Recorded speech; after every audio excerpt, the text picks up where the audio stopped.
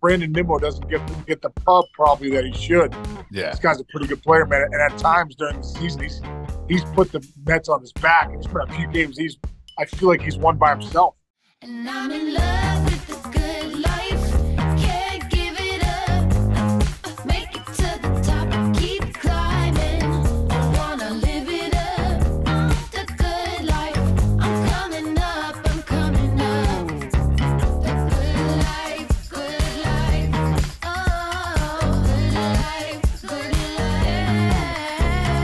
Good life. Good life. Coming in hot. I can. Boom never goes over well. It's a safe word around here. It's not a safe word. No, yeah, you don't want to be saying that too loud over there, as we established. Hey, last night you went to the Shark Tank in there in Mandalay, didn't you?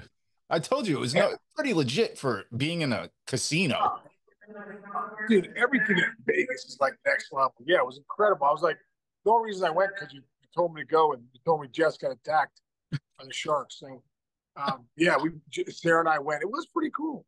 Yeah. It was pretty cool. And did you see the one fish, the swordfish thing? Oh yeah, it looked like a freaking samurai sword on the front end of the fish. So yeah, it was cool, man. It was cool. Vegas was cool. It was a great trip. Jilly's staying one more day with her mom. They're leaving tomorrow. So nice. Sarah and I are flying back today and back home. But Vegas, dude, it's what an interesting place Vegas is. It's so weird. We had a 6 o'clock flight this morning, and we were coming down at like 4:15, and you're coming out of the elevators, and you're like, the lighting in that place makes it feel like it's daylight. So it's like, what time is it? That's how they get you. That's how they get you. Oh, absolutely. Dude, really. And dude, one other thing that I told you that when I was sitting and Willie McGinnis walked in, and Miguel Cabrera was to my right, dude. Another buddy of mine, my roommate with the Reds in 1998 was a guy named Mike Frank. Yeah, great dude. Great. I believe he went to Santa Barbara, if I'm thinking right. One of the funniest guys ever, dude. Talk about not having great nutrition. We used to. There was a place called United Dairy Farmers, which our owner of the Reds, Carl Linder, owned. Mike Frank and I used to get a gallon of peanut butter chip ice cream after every game and make milkshakes in our apartment. But dude, the other day, he texted me yesterday after we got off. He's like, "Hey, rumor has it that you're here in Vegas."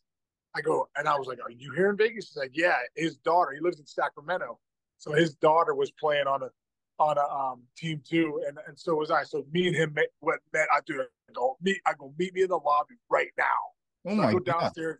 Meet my guy. I haven't seen him in 17 years, dude. Somebody needs to do a feature on this tournament that you were at, because every professional athlete's daughter has been playing in this tournament this week. It was incredible. It was incredible. There was so many people there, but it was but hanging out with Mike Frank, dude, for like an hour. I hung out with him for like an hour. We played a little bit of blackjack, but we got a chance to really catch up. So it was was really cool, man. It was really cool.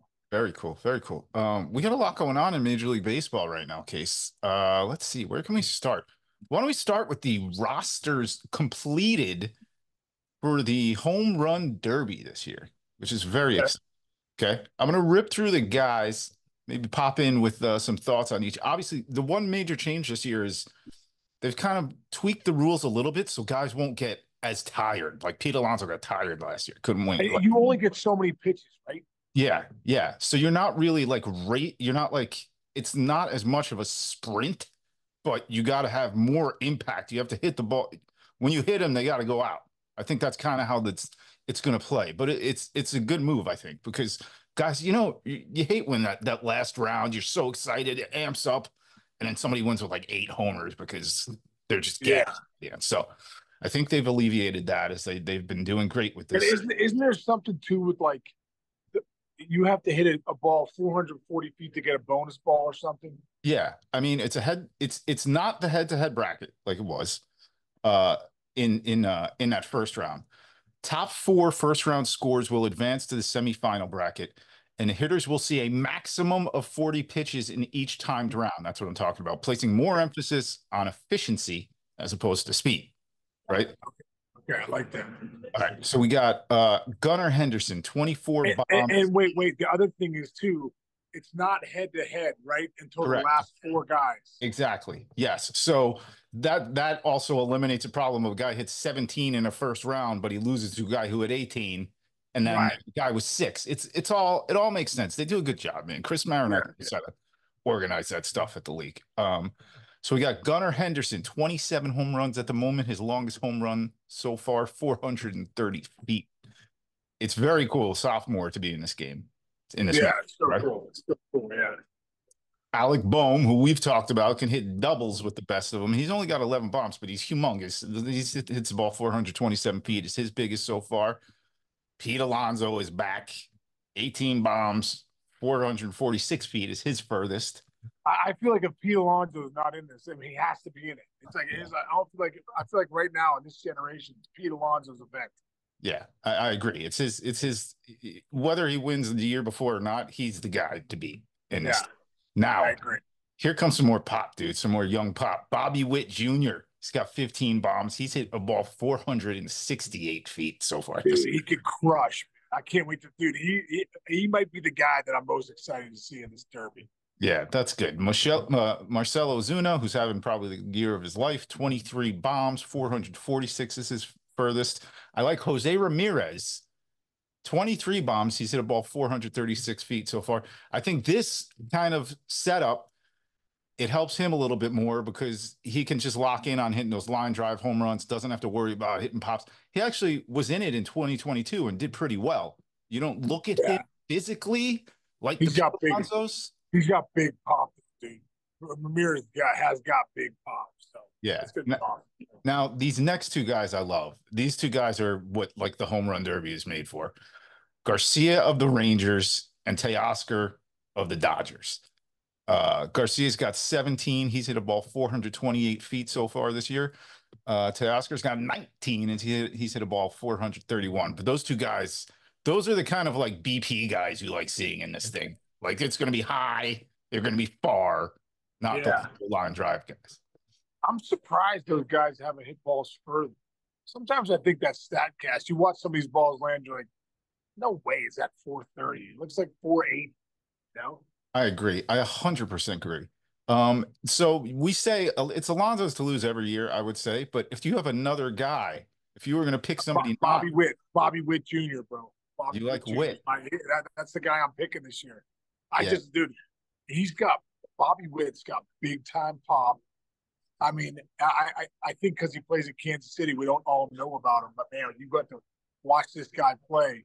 This guy is something special, man. He really is something special. So, what did he have? 30 bombs last year and 49 stolen bases, and he got thrown out.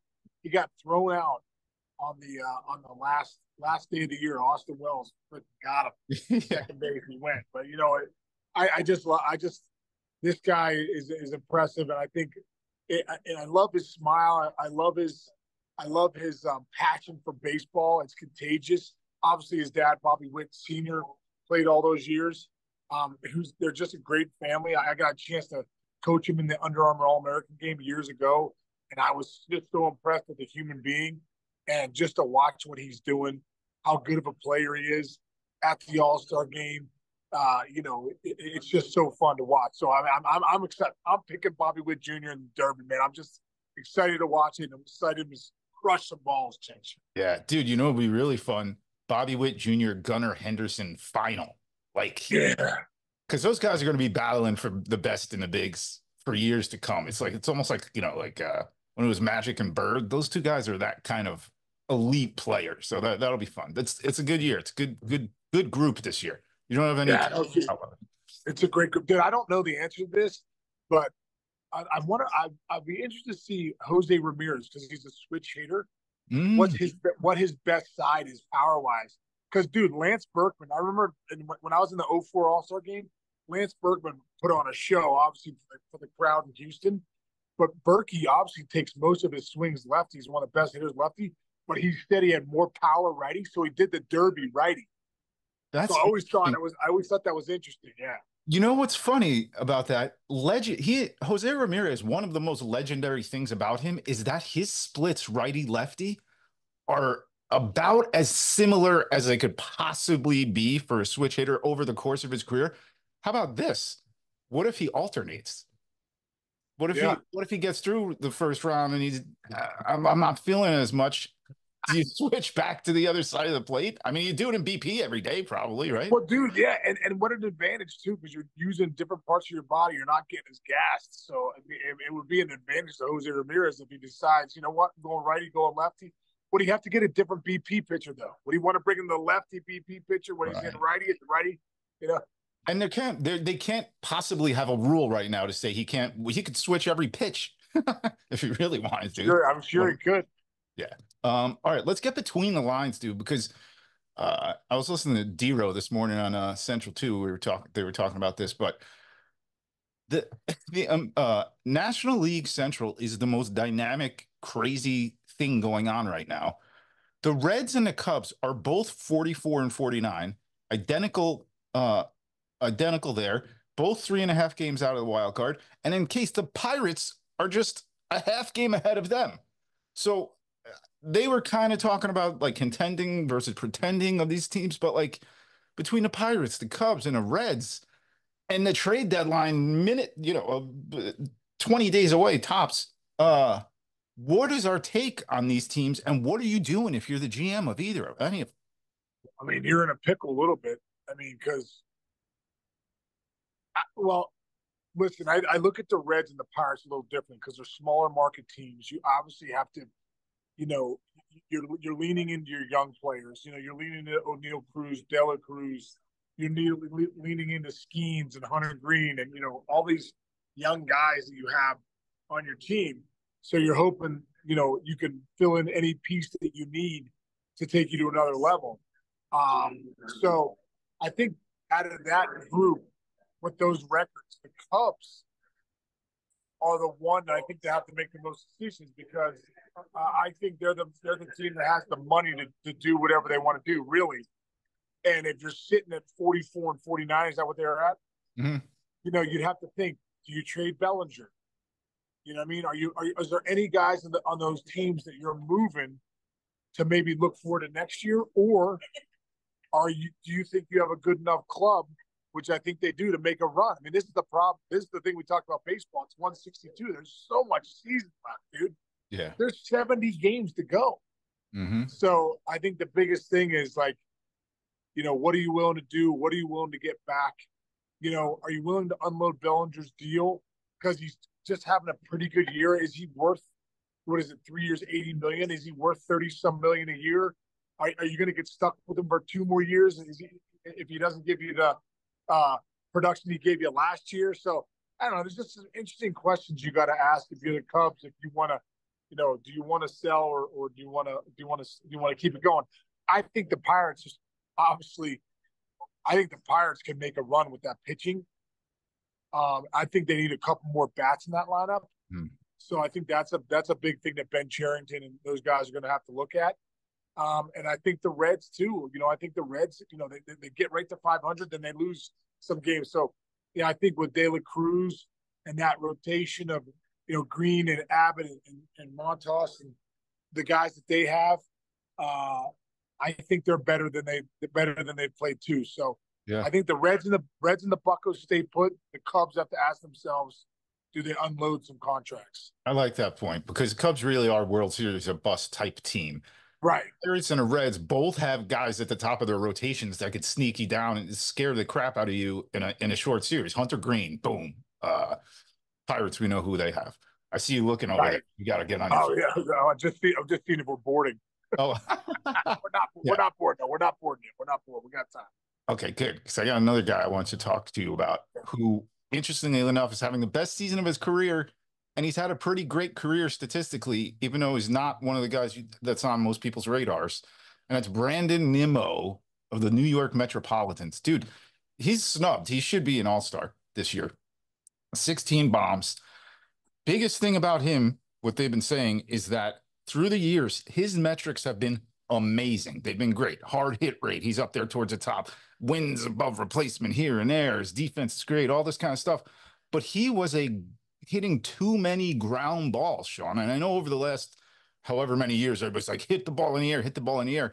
He's one guy who now has become a little bit more elite because of the power he has. 16 bombs, got homer in 3 straight games. Lefties, righties, doesn't matter. What's your take on how he's doing? And how do you teach a guy to hit the ball in the air without overdoing it? Yeah, yeah. Well, also too, dude, I think of Judgy. I mean, Judgy talks about when he first got to the big leagues, he was so steep and he was getting frustrated. He hit these 115-mile-an-hour grounders, and then he started to really, work back and, threw the ball and get the ball in the air. He was like, I just don't want to hit those grounders all the time. So that's where the game's at too, Chinch. I mean, get the ball in the air, hit the ball at the ballpark. That's how you win ball games. That's how you get paid. So yeah, it looks like Brandon Nimmo is just, his bat path looks a little flatter. It looks like it's maybe not so steep, and he's starting to get the ball in the air, especially to left center. He's driving the ball all over the ballpark, but really going, into those gaps, left center, right center. So, I mean, you've got to give Brandon Nimmo doesn't get the pub probably that he should. Yeah, this guy's a pretty good player, man. And at times during the season, he's put the Mets on his back. And there's been a few games I feel like he's won by himself. Yeah, there was one. He was facing Imanaga about a week ago. Fastball dotted, first pitch outside corner, and he crushed it over the ivy the other way. And it's just kind of like this guy's in. So hopefully he can sneak into the. You know what's crazy too? I saw something too. Speaking of the Mets, it's like as soon as Jose Iglesias came up, like 20 and 18 or something, 19 and 9 or whatever it is. It's so ridiculous. He's over. I think he's hitting over 500 with runners in scoring position since he became a Met. It's like the greatest start to a career with the Mets ever. And he's got his song going. That dude is riding high right now. He's so great. Dude, it just goes to show you what Mojo can do. One guy coming in with some flair, some little moxie can change things up, get things going. There you go. All right, you got to get going, man. You got to get you on that plane. Dude, no, I got one more guy I want to talk about. Oh, that's right. Go ahead. One more guy from the Twins, man. The Twins are getting loaded, dude. I mean, Royce Lewis obviously is banged up a little bit again, but hopefully he gets back soon. But a guy that they drafted in the first round who I really, really liked when the draft was happening was the 8th pick overall in 2022 draft, Brooks Lee. Dude, this guy can break.